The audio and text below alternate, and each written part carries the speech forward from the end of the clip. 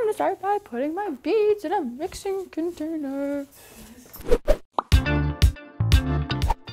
Hey there, it's Katie here. I just want to hop on today to show you guys how to make one of my fave projects, Aroma Beads. They soak up fragrance oil and can be used all over the place once they're dry. Let's do it.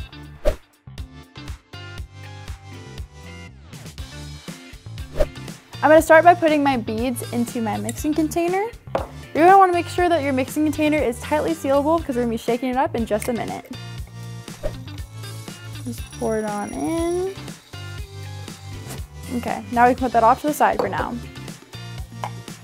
Alright guys, I got my fragrance here ready to go. Today I'll be using Fresh Rain. Take this and pour it into another mixing beaker because I'll be adding colorant into it later. Oh my gosh, you guys, seriously, so fresh. Okay, now that this is poured into a separate container, I'm going to grab my colorant and add some fun color. I'm just going to add in just a couple drops. Cool. Now that that is dropped in, I'm going to grab my stirring utensil and give it a good stir. Pretty mixed up, and I'm going to add that into my beads that we just set aside. I'm just going to drizzle that all over the top. Okay.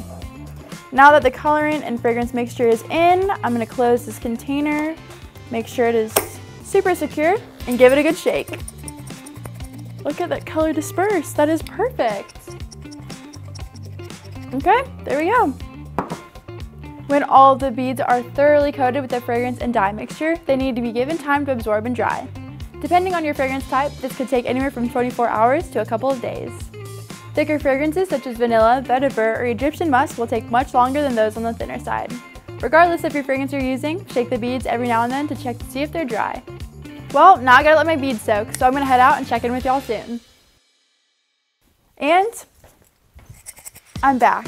Now that the Aroma Beads have soaked up all the fragrance oil, I'm gonna test it and see how we did. That is scented perfectly. If you want your beads to smell stronger, repeat the previous steps and wait some more. Just make sure you're only adding ½ ounce of fragrance at a time or your beads will never dry, and we don't want that.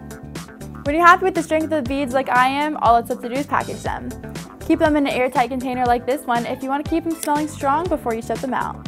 Aroma Beads can be used in muslin or sachet bags. It can be placed just about anywhere, including your cars, musty closets, and even your drawers. It costs us about $2 to scent 4 ounces of beads. These air fresheners can be sold wholesale for around $3 to $4 and retail for around $6 to $8, depending on the packaging and level of customization.